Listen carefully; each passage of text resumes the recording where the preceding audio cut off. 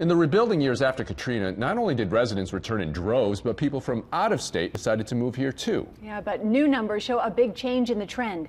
Now, more people are moving out of New Orleans than are moving into it. Kristen Pierce joins us live to explain a few possible reasons why that's happened. Kristen? Yeah, as I take a look behind me at the beautiful French Quarter, it's hard to believe that anyone would want to leave this city, but that's exactly what some people are doing. We talked to a woman who's actually moving on Tuesday, and she told us her reasons why.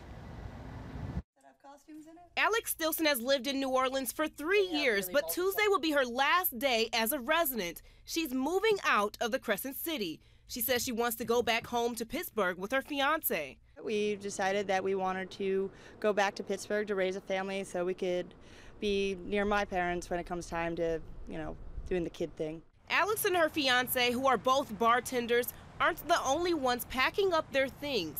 For the first time since Hurricane Katrina, the number of people leaving New Orleans for other parts of the U.S. was greater than those coming here from elsewhere in the country, a net loss of about 900 people.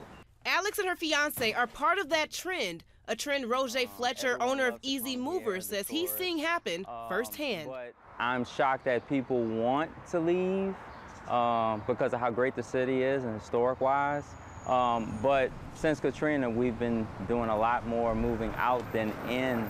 Atlanta, Dallas, Houston, the majority, more money. Safety also plays a role, at least for Alex. The city has a lot of charm, a lot of things going on for it, but then, it just doesn't feel as safe as it used to feel. Census estimates show the population in New Orleans grew by nearly 7,000 people from 2015 to 2016, but that growth came from childbirths and the arrival of immigrants from other countries.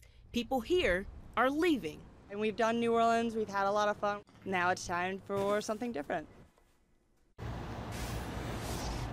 And Orleans Parish is not the only parish that's losing residents. Jefferson Parish is losing thousands of residents every year to other parishes in other states. Live over on our roof, overlooking the beautiful French Quarter, Kristen Pierce, Eyewitness News.